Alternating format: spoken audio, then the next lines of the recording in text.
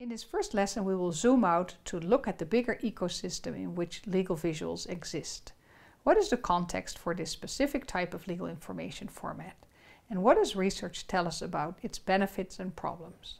Several trends are leading towards the increased attention for legal visualization. These trends all express a forward-thinking, creative mindset with the intention to make things work better for the people who need these things. With our reliance on screen interfaces for information, the field of user experience design has grown tremendously. This is a multidisciplinary profession that works with information architecture, information design, and cognitive psychology. Once you look at an information display on a screen, you need to assume there is a place for user experience design. The overlap with legal visualization is in the focus on user friendliness. Access to justice is a global field of practice that aims to give underserved groups better access to fair legal resolution, including court systems and alternative dispute resolution. For underserved groups, you can think of low income, women, youth, people with disabilities, people of color, LGBTQ people, people with trauma, rural access, internet access, and the various intersectionalities. The overlap with legal visualization is in the focus on accessibility of legal information. The integrative law movement is a worldwide international movement of lawyers who have a systemic perspective. They see law as a part of bigger systems and are design thinkers. They reflect as individuals and together, seeking a world that works for all. Integrative lawyers tend to bring their whole selves, body, mind, soul, and emotions to work together to create a better legal system. This mindset has sprouted many innovative approaches and practices for serving the needs of legal clients and legal professionals. For example, restorative justice, conscious contracts, sharing law, and earth jurisprudence. The overlap with legal visualization is in the focus on design thinking and systems thinking. As we have seen, legal visualization fits in a broader context. The research on cognitive processing, visual learning, plain language, design, and accessibility could easily fill several college courses, a minor or even a major. So here we can only skim the surface.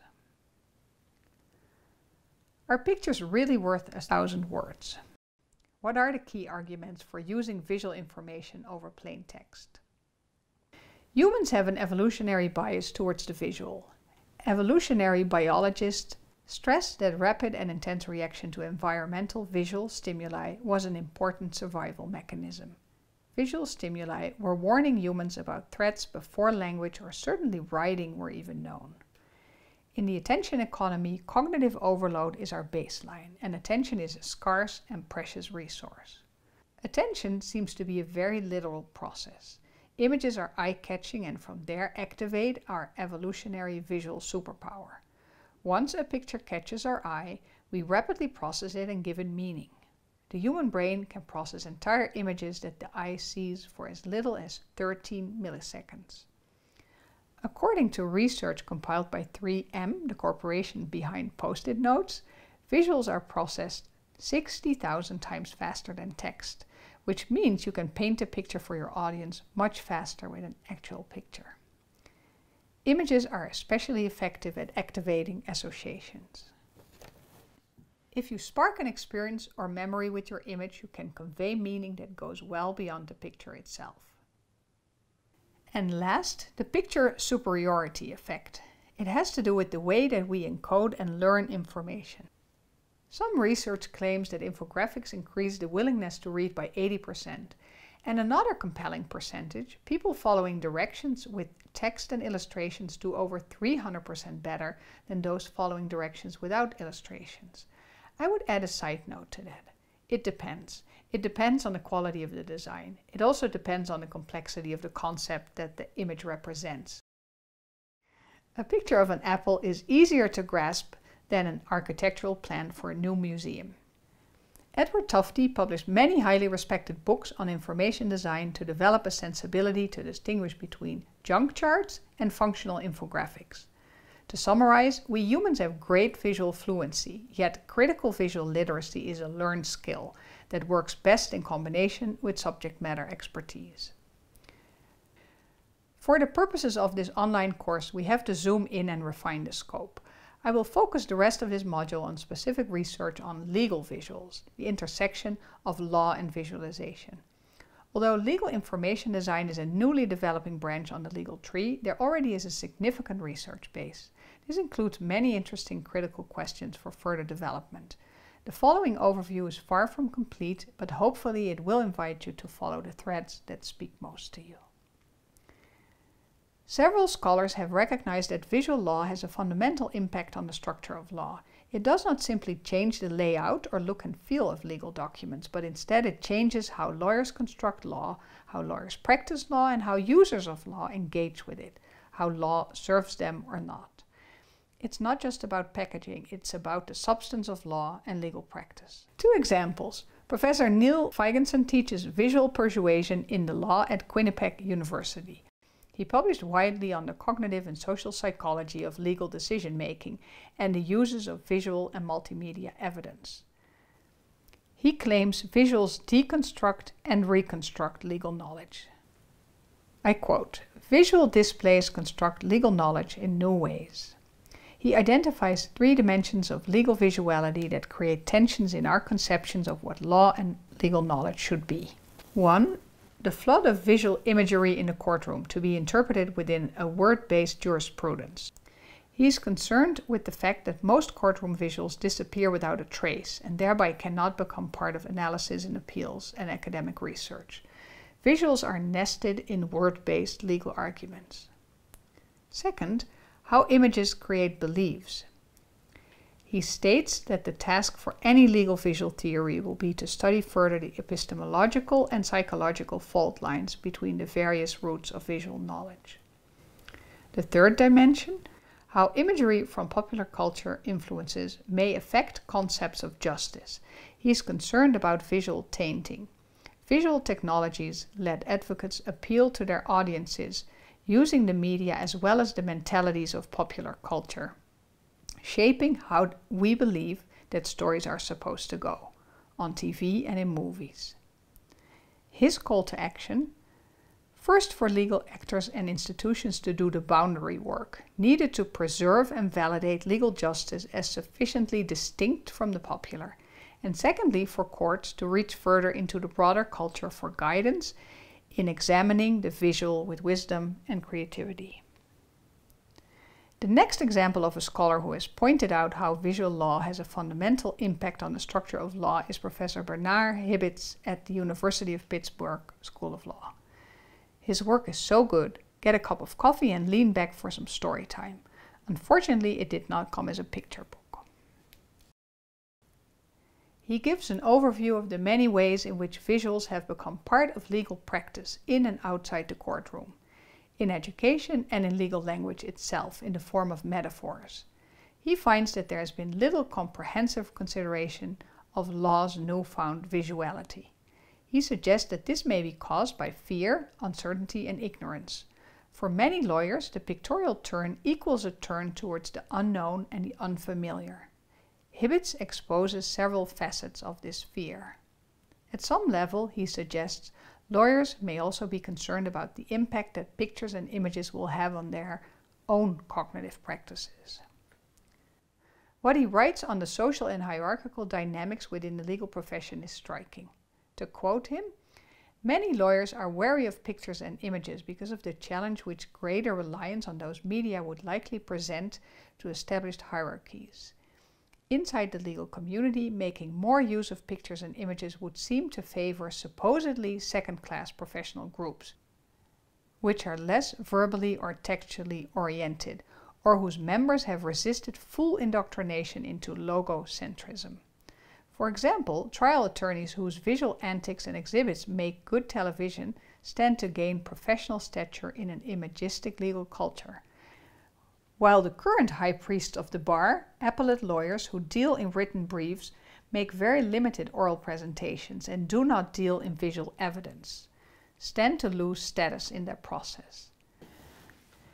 Women and minority attorneys could also benefit from a pictorial turn, as they come from gender and ethnic cultures which have historically been prevented from privileging the textual. In this context, it's interesting to note that women and minority law professors have already shown themselves to be relatively more open to the experimental use of pictures and images in legal scholarship. Outside the legal community, using more pictures and images might alter the traditional imbalance of power between professional lawyers on the one hand and clients and lay people on the other. Law presented by visual means will likely be more understandable and accessible, not only to persons with limited textual skills or persons with a limited ability to interpret legal verbiage, but to the public as a whole. In a more imagistic environment, lawyers may find not only that they retain less of a monopoly on legal information, but that they have less social power as the verbal base of their authority is eroded." End quote. Please notice that this article was published in 1996, 25 years ago. It still sounds strikingly relevant in 2021. It exposes dynamics that we now may be more open to discuss. Yet, I find that lawyers still tend to lead with more legalistic concerns than a fear of uprooting their professional hierarchy and status. Hibbett's perspective is aligned with the core vision of the work we teach at Legal Visuals Academy. He articulates why this work matters, and I'm again reading from his work here. The pictorial turn may make the bar a more welcoming and more comfortable place for formerly marginalized persons whose gender, ethnic, or other backgrounds have sensitized them to the relevance and power of images. The pictorial turn may also help to reconnect the legal community to the general public, which has felt increasingly alienated from lawyers, as lawyers have increasingly focused their attention on the fine print of the law instead of on the faces and visible predicaments of people. For most people, law grounded in pictures and images would also be more alive, more interested, and more memorable, allowing individuals to more effectively retain and internalize the law, making it their own instead of something that exists apart from them on a shelf. Professor Hibbett offers a wonderful suggestion for a visual will, recorded on video. Permitting this would literally set the author on the center stage of the law, instead of leaving them a subscriber to a written document drafted by someone else. The recorded image of the living testator personally favoring some beneficiaries and not others might even help to reduce the number of contested wills. This article, which reads like a manifesto, ends with a call to action, a call for learning and multidisciplinary collaboration. Lawyers and other members of the legal community need to act now to make the transition more palatable and ultimately more useful. In the first place, we need to educate ourselves about the pictorial so that we can appreciate its possibilities and potential as much as its dangers. One of the core distinctions to make at a theoretical level is that of the function of legal visualization: explanatory or normative, supplemental or substantive.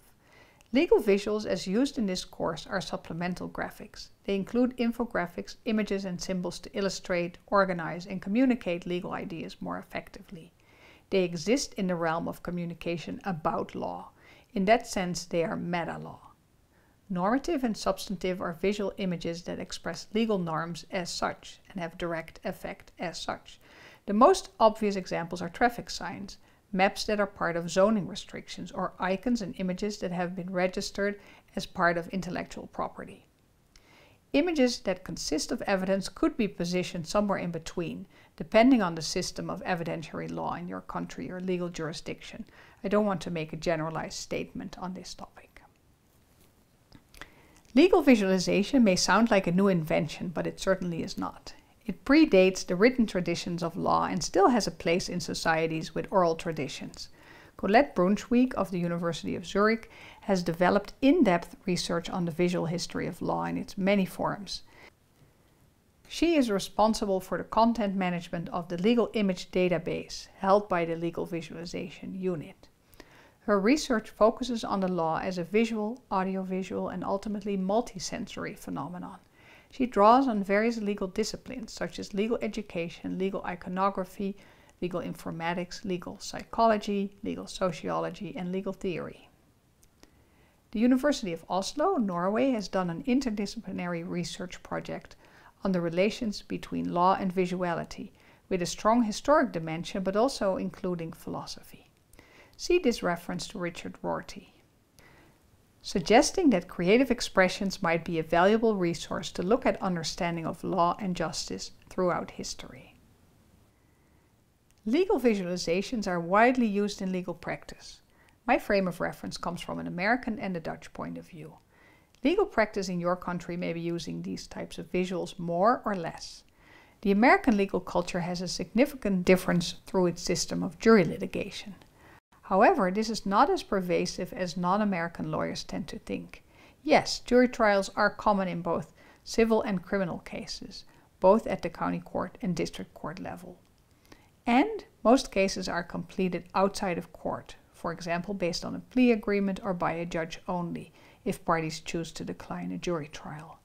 Even for professional judge-only courts, like we know in most European countries that are not common law based, visuals can be extremely helpful. They may educate, inform and persuade on complex technical facts as well as on the perception and construction of arguments. In the Netherlands, courtroom presentations and courtroom graphics are becoming an accepted practice. The Dutch design culture is receptive to adopt legal graphics in other areas, outside of the courtroom. We have trained many lawyers in the public and private sector to embed graphics in their legal documents, legislative process flowcharts, policy reports, contracts and presentations, whether they are intended for the general public, internal clients or decision makers. Compared to the legal culture in the United States, this adoption is moving quicker. In the United States, there's wide attention for visuals as part of legal tech tools and access to justice solutions. Argument diagramming and logic mapping is a field of its own and stretches beyond legal reasoning into mathematical reasoning, knowledge engineering, and artificial intelligence. It's also used in education, even for young children in the form of graphic organizers and software such as Rationale and Kialo. Mind mapping is a more free-flow, non-linear form of visual note-taking and visual information organization. It is widely used in legal practice as a case management and knowledge management technique. For example, MindMeister and Iowa, formerly iMindMap, which was developed by Tony Buzan, who made mind mapping well known. Some excellent applied research has been done by Finnish information designer Stefania Passera and Finnish lawyer Helena Hapio. Their work concentrates on visual contracts. Passera's doctoral dissertation is titled Beyond the Wall of Contract Text, Visualizing Contracts to Foster Understanding and Collaboration Within and Across Organizations. They have also established a network of European legal information designers and have created a worldwide pattern library for visual contracting frameworks. Access to justice is embedded in and informed by insights of legal sociology and the specific factors that determine different unequitable justice outcomes for various groups of participants in the legal system. Self-help assistance is one dimension to level the playing field. The Institute for the Advancement of the American Legal System has done excellent applied research on best practices for user-friendly legal self-help materials. Many of the benefits we have seen thus far can be transferred to legal education. Visuals help abstract thinking, reasoning, argumentation, research. Basically all the skills that we recognize across the board as core legal skills. In addition, legal visualization can be part of an integrated curriculum for applied skills, to function well as a lawyer in legal practice and to participate in problem solving and innovation. Another way to look at it, the communication and consulting skills that make a lawyer from good to great. Let's look at a few example programs that have emerged at law schools. At the University of Baltimore School of Law, Assistant Professor Colin Starger has launched a project aimed at visually mapping Supreme Court doctrine. His SCOTUS mapping project combines sophisticated software with principles of information design to chart the relationships among the court's opinions, with the goal of enhancing teaching and scholarship about the court. The New York Law School has offered a course since 2001, Visual Persuasion in the Law, created by visual pioneers Richard Sherwin and Christina Spiegel. The Department of Law, University of Basel, Switzerland, developed a course entitled Better Understanding the Law through Schematizations of the General Provisions of the Swiss Code of Obligations. The students learn how they can use charts to promote better understanding of the subject matter. Apart from critically evaluating existing schemes, the students will, as a team, produce and evaluate their own schemes. The faculty of the Law School of the University of Amsterdam, the Netherlands, receive training in implementing legal visualization in their academic courses. The Bachelor Program in Applied Legal Sciences in Utrecht, the Netherlands, is offering a minor in legal design thinking and has published an educational book, Basics of Legal Design. The Legal Design Lab is an interdisciplinary team based at Stanford Law School and D-School, building a new generation of legal products and services. One of their strengths is user-centered empirical research. Jessica Silby has expressed the following concern in her article, Images in/of Law. Images do not speak for themselves. Advocates and audience, be they juries or judges, speak for them. With images quickly becoming the common currency in legal knowledge, we must learn to scrutinize images in language we can each understand and upon which we can each agree. You will find the link in the resources section. Tanya Lehman of Flinders University, Adelaide, Australia, has written an excellent overview of the implications of legal visualization. Her 2016 article is titled, Where are the Graphics? Communicating Legal Ideas Effectively Using Images and Symbols. She ends her article with a call to action in the form of critical reflection. Given these difficulties of encapsulating, applying, defining, and interpreting the meaning of images in a predictable, precise, detailed, and certain way, careful thought needs to be given by lawyers, legal educators, and law students as to when and how visualization tools can and should be used to accurately communicate complex legal ideas and information. The next 3 slides will show you highly recommended books and resources for further reading. Thank you very much for your attention and your participation.